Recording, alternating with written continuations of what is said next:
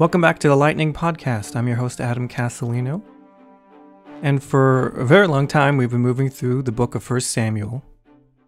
And this episode, we're going to get into chapter 18. Okay, so with the defeat of Goliath in the last chapter, the book is going to shift officially in its focus.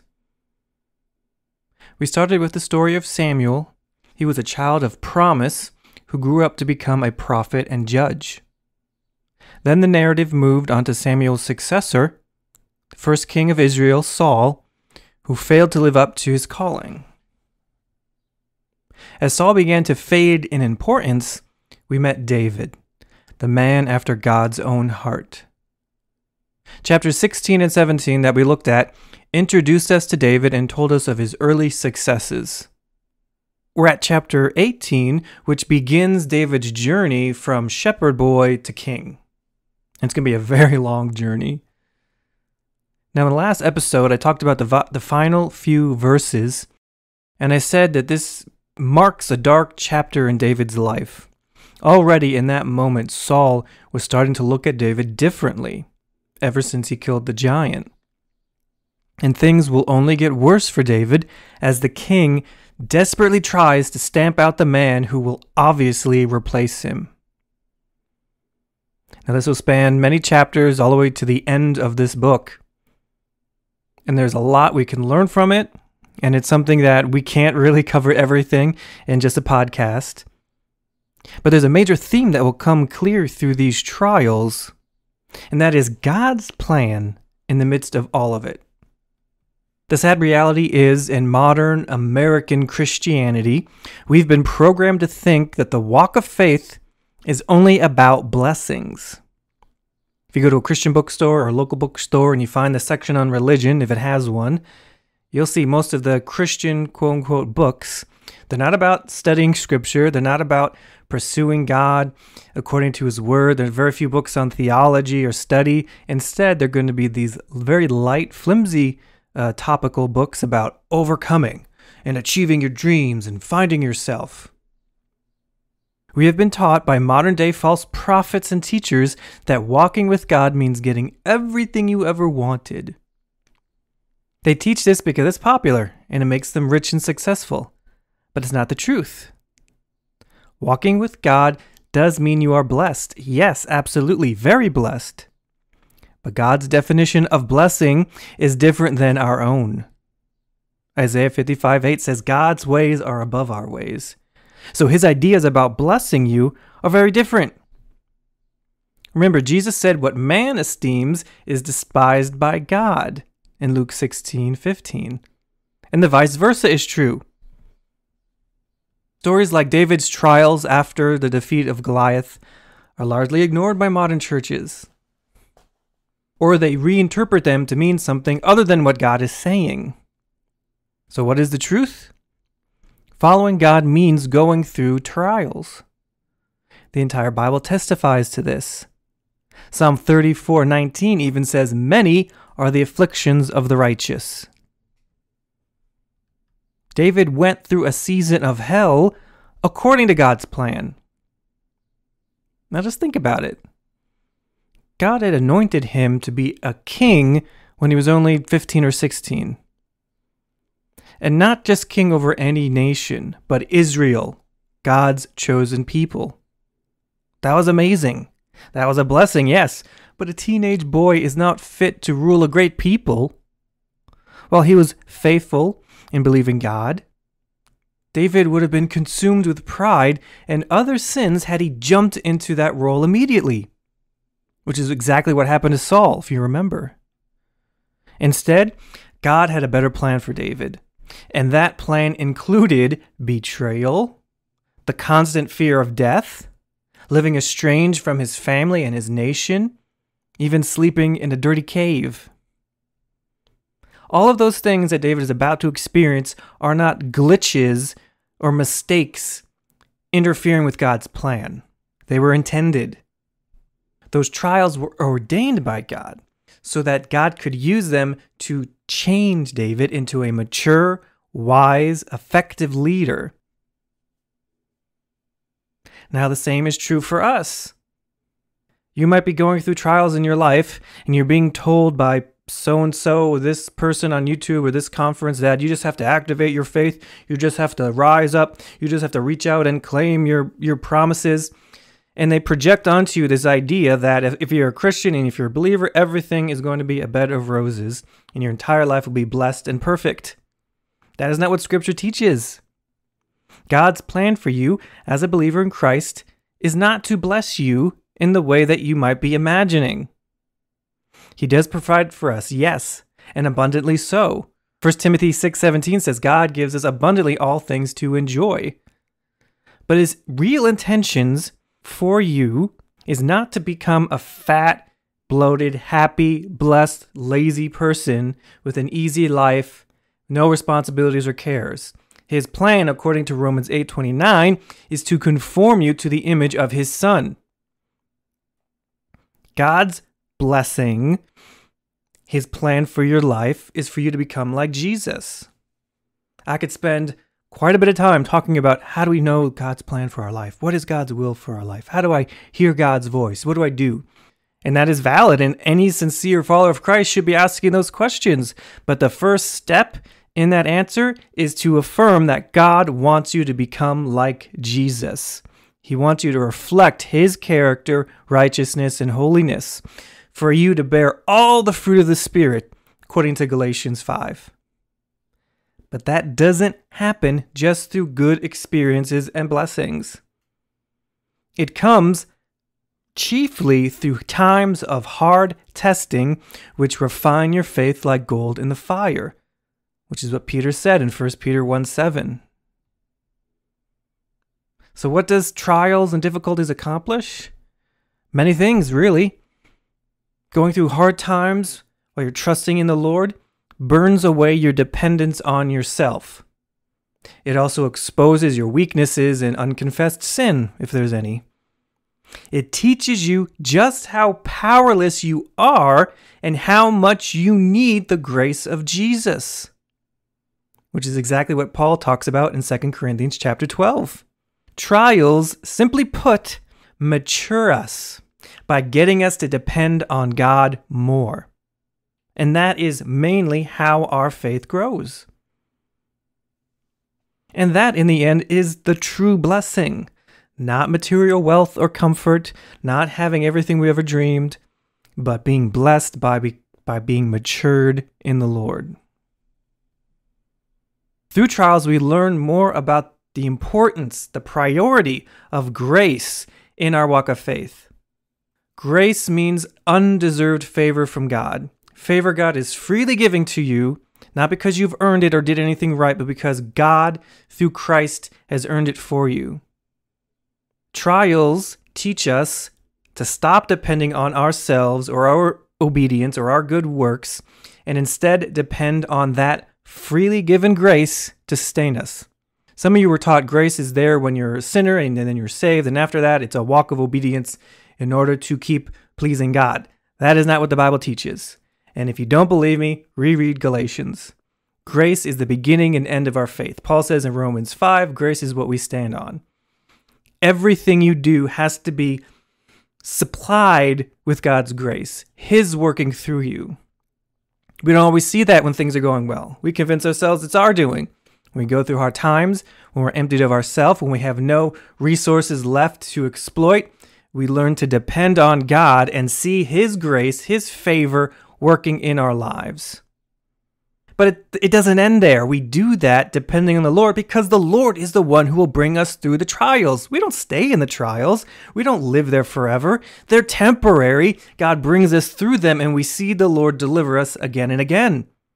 That's the second half of Psalm 34:19. The whole verse is, many are the afflictions of the righteous, but the Lord delivers them out of them all.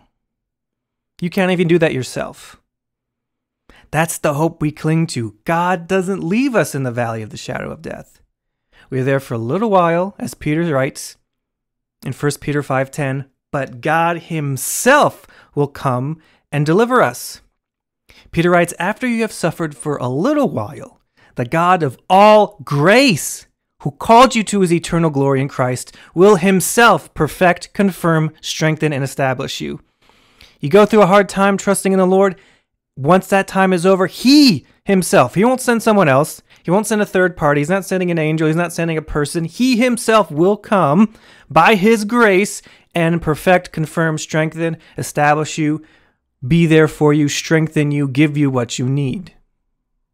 So in the end, blessings, both defined by God and ourselves, will come, but not without the fire.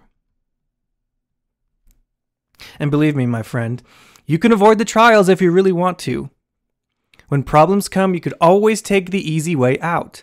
You could run from them, try to fix them yourself, or even orchestrate your entire life so you could avoid all pain, all difficulty, all hard work, all confrontations, all grief. That's possible to a certain extent. But where will that leave you? Years will come and go, and by the end of your life, you will have missed God. I'm not saying you're not saved or you're going to lose your salvation or anything like that. You can be born again Christian and still do this. Yes, you're saved, but you were never sanctified. You never grew up. You never matured as a Christian. And when you stand before Christ on the last day, which we know is coming soon, all you will have to show for your faith would be wood, hay, and straw. So take a lesson from David. Don't run from the problems, but run to Christ, who will sustain you, will provide for you, and will in time deliver you out of them. That's exactly what he does for David. That's a lot of preamble, I know, before even getting into the chapter, but it's needed if we want to read the next few chapters of 1 Samuel with the right mindset.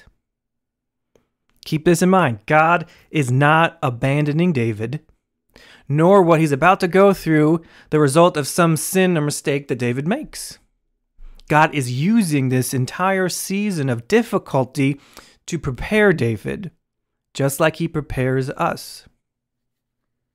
But the chapter begins with something positive. As always, God is providing comfort and hope even in the midst of coming trials. So we're looking at 1 Samuel chapter 18, just the first 5 verses. Now it came about when he had finished speaking to Saul that the soul of Jonathan was knit to the soul of David, and Jonathan loved him as himself. Saul took him that day and did not let him return to his father's house. Then Jonathan made a covenant with David because he loved him as himself. Jonathan stripped himself of the robe that was on him and gave it to David, with his armor, including his sword and bow and belt. So David went out wherever Saul sent him and prospered. And Saul set him over the men of war. And it was pleasing in the sight of all the people and also in the sight of Saul's servants. So this kind of briefly shows the promotion and success David had after his victory over Goliath. There is a time we see that David will be Saul's chief commander over the army, and he's prospering, and good things are happening. And we know Saul, for all his faults, was a shrewd military strategist. And so he wasn't going to neglect a talent like David, who was his servant and gladly wanted to fight. So Saul keeps David close, recognizing his skill and favor from God. This is what this passage is telling us. Now verses 1 through 4 reveal the close friendship that is formed between Jonathan and David. Way back in chapter 14, you might remember, last time we saw Jonathan, he's the prince, the son of King Saul, and he achieved this great victory during a very critical time in battle. Jonathan and just one other man, his armor bearer, defeated dozens of soldiers and helped turn the tide of the battle. But how was he able to do it? Jonathan had great confidence in the Lord. He says, if the Lord gives us this day, it doesn't matter how many men we have, we're going to go and win the victory. And God does. And so we see Jonathan was a lot like David. He trusted in the God of Israel, even when his father Saul had turned away. It was that common faith in God that brought these two men together. The Bible says that the soul of Jonathan was knit to the soul of David. And twice it says Jonathan loved David as he loved himself. These are powerful words to describe the bond these two men had. Obviously, the world has tried to distort this relationship in this passage and others later on trying to claim that David and Jonathan were in love or had some kind of sexual relationship. But nothing can be further from the truth. As we've seen, the men had a bond because of their faith in the Lord. People who have a common faith often find they are closely knit one to another. It is something that God does between us. Romans 5 says his love is poured into our hearts by the Holy Spirit, and we feel a sense of kinship, even with people we're not related to. Paul regularly expresses this kind of love for the churches that he served. It is something that transcends human reasoning, which is why unbelievers distort it so horrifically. There's also another reason why David and Jonathan were probably so close. They were brothers in arms. Now, I'm not a military man, but I know a few. And there are very few things in life that can bind men together like serving in combat. David and Jonathan were men of war. They fought and killed enemies. They looked death right in the face. Over the coming years, they probably fought together on more than one occasion. Now, when you live through something like that, you have a bond that is forged in fire. And the same can be said of people who go through all kinds of trials together. As believers, we are commanded to support one another in love. We face hardships, persecutions, difficulties, betrayals, and crises together. When one of the brethren are in pain, we all are in pain. Trials may stink, I'm not going to lie, but they serve many purposes as we've explored. One of them is to tie people close together. Suffering together brings trust, camaraderie, mutual respect, and so much more. So David and Jonathan's love for each other was that kind of love. It was birthed in God, in the Spirit. Jonathan even loved David the way Christ commands us to love our neighbors as we love ourselves. So this is from God. The beginning and end of this relationship was from God. But verse 4 is something specific worth highlighting. The Bible says Jonathan gave David his robe and his weapons. This is more than just a nice gift for his friend. This speaks prophetically about what's going to happen with David. Jonathan, probably by the Spirit, recognized David would become the next king. Keep in mind, Jonathan is the prince and heir to Saul. And this gesture was an act of faith on Jonathan's part to express his acknowledgement that David would be the future king, giving him what, in the natural is rightfully his inheritance, the kingdom, represented by the robe and the weapons. And he gives it to David to say, I know what's going to happen. I'm not going to be the next king, but I'm not envious of it. I'm not going to oppose it. Instead, I'm going to acknowledge that my friend will be the next one. He's going to take my place. And so he does it without reservation. If we look ahead, we know that's the case. Jonathan never becomes king. But there doesn't seem to be a shred of resentment in his heart about what will happen. He does this with love. He's eager to see his friend walk in that inheritance. He was in every way nothing like his father Saul. He knew David would become the next king, and he gladly embraced it. And this act was kind of like a handoff, like handing off the baton. Here, this is you. You will follow in Saul's footsteps. You'll become the next king. I'm verifying it. I'm acknowledging it. I'm putting my stamp of approval on it by giving you my own clothing and armor. So we come to verse 5, and it describes David's early success in Saul's army. And for a season, he prospered while serving the king. Now, this verse is more critical than you might realize because it shows us how the people saw David. The Bible says that his promotion and success was pleasing in their sight, as well as in the sight of Saul's servants. Of course, this was the Lord's doing. From the moment Samuel anointed David back several chapters ago, he experienced this kind of promotion. People respected and appreciated David after years of being last in his family. Now, this is important because David will one day become king, and God is already preparing Israel for that moment. Now, if you think about it, this story we're so used to, but if you think about it at the time, a transition from one king to another, especially from another family line, could have led to all kinds of chaos. And if you look ahead in 2 Samuel, there is very critical moments that could have made or broken David's kingdom. Civil war could break out if loyalists to Saul resisted David's ascension. And this is especially problematic for a tribal nation like Israel. 12 tribes, all of their own history and family lines.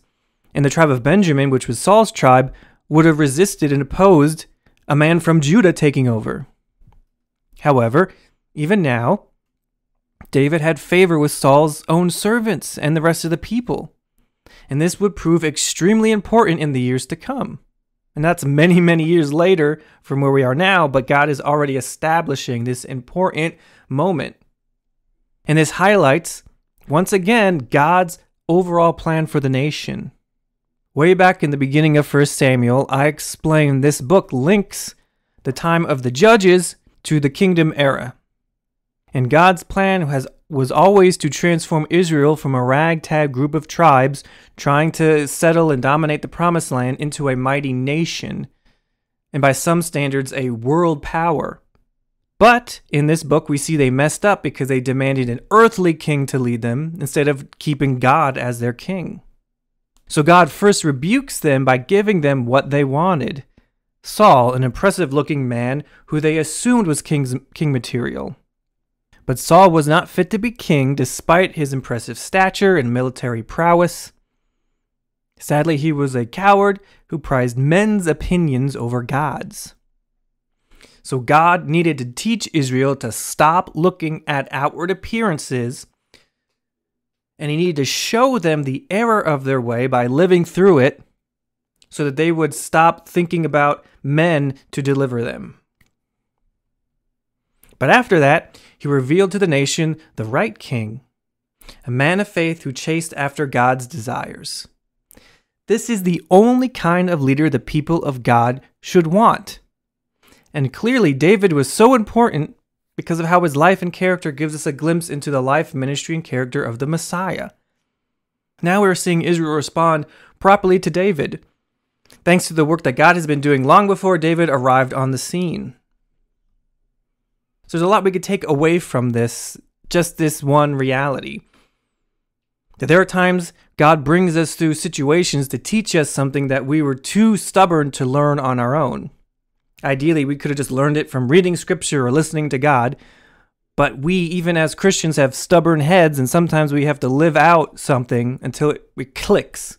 Just like Israel, they wanted a king and their own kind of idea of a king, so God had to give them that king, so they learned that's not the type of person we want ruling over us. So that at the right time, many years later, when God brings the right king, a man after his own heart, they recognize, no, we want someone like him, someone who might not look the part of a king, but who is a man of God, of faith and obedience, who will lead us along the right path. That same thing is true for us sometimes. If we are too stubborn to listen to God's word and to be receptive to him, he will have to bring us through a difficulty just to teach us the truth. Now, that's not the only reason we go through difficulties, but that's sometimes one of the reasons. Now, we could avoid unnecessary hardship, kicking against the goads, as Christ said to Paul, by simply being humble enough to recognize what God is saying to us when he says it.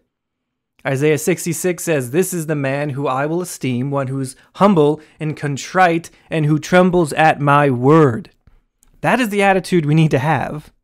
When God speaks to us, when he's teaching us from his word, whether it's through a message Sunday morning, whether it's through our devotional, whether it's through a book, whether it's through the Holy Spirit putting something on our hearts, we need to respond quickly and say, "Yes, God, I receive this.